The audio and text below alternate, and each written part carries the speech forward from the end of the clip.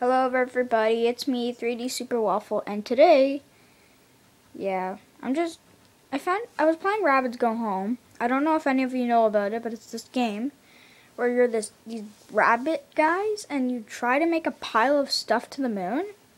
It's actually pretty fun, but believe it or not, this game actually has an Easter egg or two of it, and one of the more well-known ones is actually in one of the levels.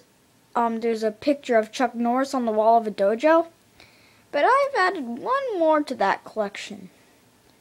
Yep, this game, Rabbids Go Home. Now, I was playing one of the achievement levels where you go to focus, iPod,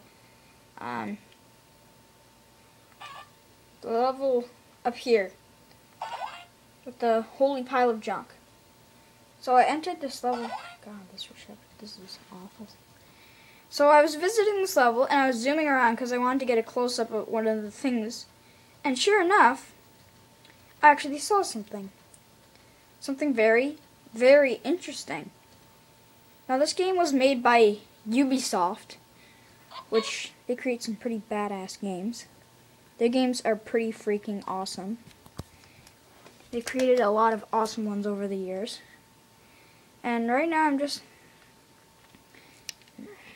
excuse me a sec. It's hard to film and do. Sorry about that.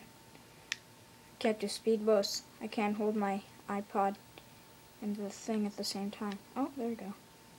Now I was just coming around here, down to where the pile is.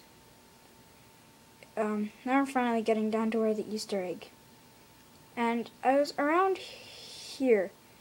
I'm not sure if you can see it. I'll zoom in. Sorry. Right. Zoom in. Now you'll think that this is it? No. Look at that. What is that? An Xbox in Rabbids Go Home. And remember, this is a Wii game, so, like, the fuck? It's a Wii game, and there's an Xbox in it. Now, for the more fitting part, now there's a Wii here too, so, actually there's several Wiis. There's three there. There's one over there.